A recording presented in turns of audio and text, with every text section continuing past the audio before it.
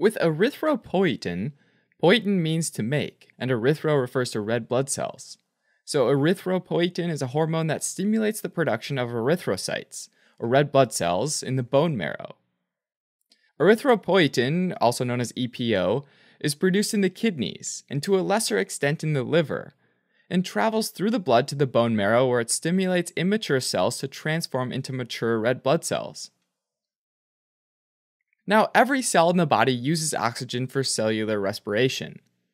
As we breathe, oxygen diffuses into the bloodstream where it binds hemoglobin within the red blood cells and gets carried off to various parts of the body.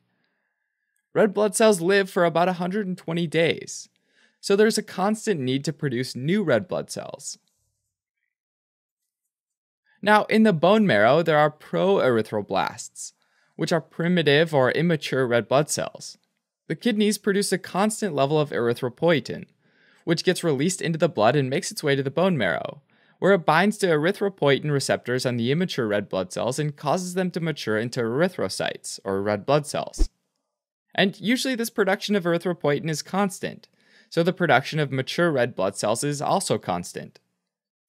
If there's ever a decreased oxygen delivery to the tissues, though, in this situation the kidney cells ramp up production of erythropoietin, therefore ramping up production of mature red blood cells. Interestingly, erythropoietin acts by preventing immature red blood cells from killing themselves via apoptosis, meaning that without erythropoietin, developing red blood cells die. Fundamentally, decreased oxygen delivery to the tissues can be due to a decrease in blood flow or a decrease in blood oxygen content.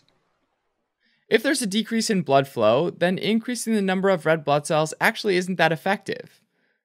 But if there's a decreased oxygen content in the blood, then increasing the number of red blood cells is effective and it'll help with oxygen delivery. What's neat about this is that the kidneys can distinguish between these two scenarios.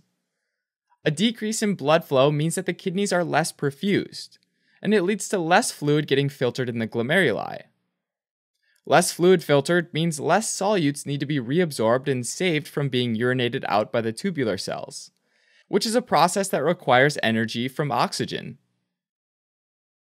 But in this case, since there's less solutes to reabsorb, the demand for oxygen by those tubular cells is relatively low. So even though with low blood flow the oxygen supply decreases, the oxygen demand also decreases, which means that those cells still have enough oxygen, and so as a result they don't make erythropoietin. On the other hand, with decreased oxygen content, there's still a low oxygen supply, but in this case there's adequate blood flow, which means more fluid gets filtered in the glomeruli, and more solutes need to be reabsorbed, which means the tubular cells now need more energy and oxygen. In this case, they now have a higher demand for oxygen, but again, they have a low supply of oxygen. And so now we have a state of oxygen starvation, and this stimulates production of erythropoietin. Under normal conditions, the kidney cells produce a tiny promoter called hypoxia-inducible factor 1, or HIF1, which is made up of an alpha and beta subunit. In the presence of oxygen, the enzyme HIF prolyl hydroxylase adds an OH group, which is also called hydroxylation, to the proline residues on the alpha subunit of HIF1. As soon as these proline residues are hydroxylated, they then get tagged with ubiquitin molecules, or ubiquitinated, which mark it for destruction within the organelle known as a proteasome. And this is kind of like the cellular wood chipper, grinding that protein into little fragments. So when there's an adequate level of oxygen within the kidney cells, the alpha subunits of HIF1 are constantly being destroyed in the proteasomes. When the kidney cells are starved, though, and there's an absence of oxygen, HIF1 doesn't get hydroxylated and ubiquitinated, and as a result, it sticks around. HIF1 then goes into the nucleus of the cells and acts as a promoter to increase the synthesis of erythropoietin mRNA.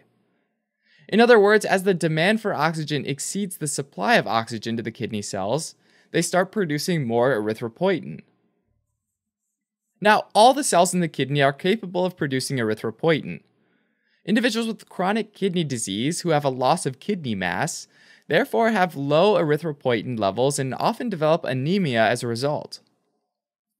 The opposite situation happens when exogenous erythropoietin is used, which leads to high erythropoietin and high red blood cell production. Unfortunately, this is often used as an enhancement agent by athletes who want extra red blood cells to help them in sports like long-distance running and cycling. Alright, as a quick recap, erythropoietin is a hormone produced by the kidneys that helps in maturation of red blood cells in the bone marrow. When there's decreased oxygen delivery to the tissues, the kidneys increase erythropoietin production, which ends up increasing red blood cell production.